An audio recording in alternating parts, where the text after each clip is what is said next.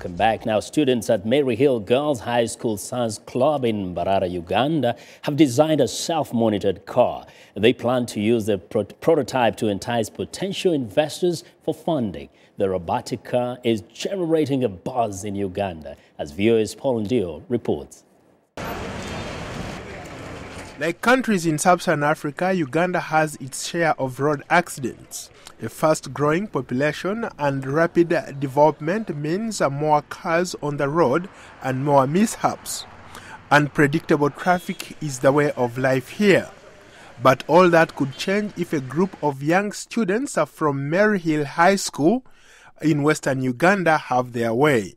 These young girls have come up with innovative ways to save lives by designing a robotic car that has sensors that automatically stop you from speeding. We consider this to be the normal speed of the vehicle. That's the speed you want the vehicle to be driven at. If the speed is beyond the normal now, that's when it sends the call, the message, and even probably calls you. The real idea is, if you fail to respond, then you can divert it to somebody. If my vehicle calls and I fail to respond, means maybe I'm not with my phone, then it can be diverted to somebody else. The person you want, you can even divert it to police. They've designed their very own version of the electric car. We programmed the robot to do very many different functions, and it has the following features. First of all, it has an automatic seat belt, and it works in this way. When someone sits and leans backwards, the seat belt will come down automatically after 5 seconds. And when it comes down, the person is prompted to put it in. When the person is leaving the seat and the person tries to unlean from the back part of the seat belt will automatically come up. The students have now set their eyes on increasing the number of safety features to include an automatic driving light control system. The next is an automatic driving light controller.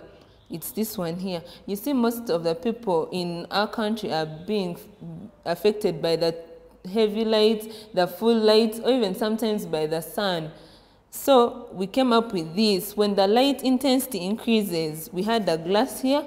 So when the light intensity increases beyond what the driver can contain, it would sense that the light has increased beyond the normal intensity, and this one would come down automatically.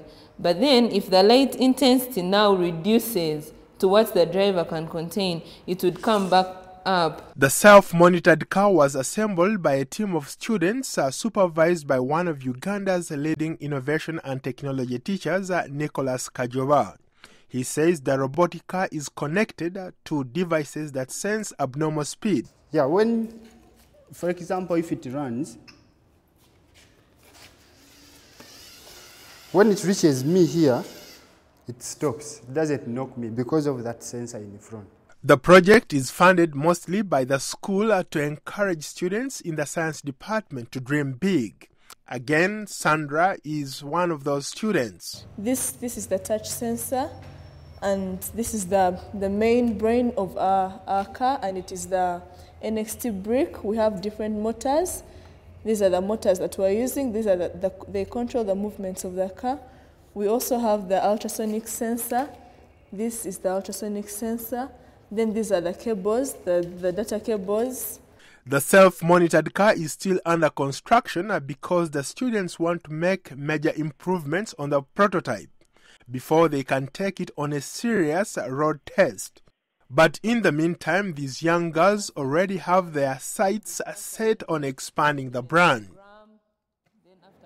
Well, Paul Ndiho joins us now with more on the robotic car project. Hello, Paul.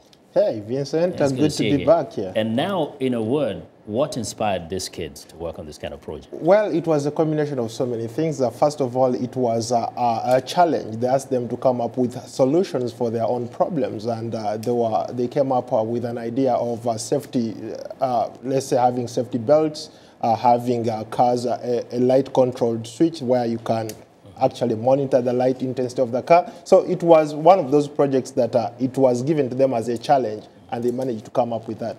Now, across Africa, there is almost like an explosion of creativity and innovativeness. From what you observed and what they told you, how much interest is this attracting, especially from governments and even the private sector? Well, there are a couple of initiatives that have been put in place by several governments. For instance, Uganda has a couple of initiatives that are targeting the ITC industry.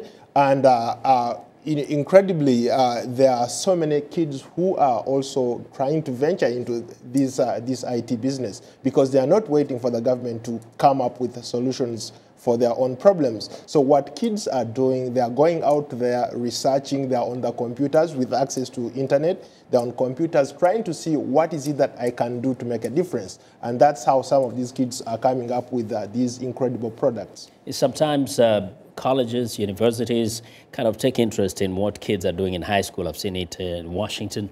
Did you get to know of any such overtures from like Makerere University? Yes, I went to Makerere University and I met actually with a group of very inspiring students. I met up with a group, the Mozilla team. They're also working on a couple of challenges. Mozilla Firefox has given them these challenges to develop apps that can eventually work for their own campuses. I also talked to other kids who have designed a malaria application that can detect malaria. So I was like, wow, amazed. And there are other kids that I talked to who have designed an app where that, let's say you're stuck in traffic, it will tell you which routes to take. So in a way, it works like a GPS. Well, Paul, thank you very much. We expect much more from you from your trip to Uganda. Thanks for being with us. Well, thanks for having me, finally having me on your show. Great.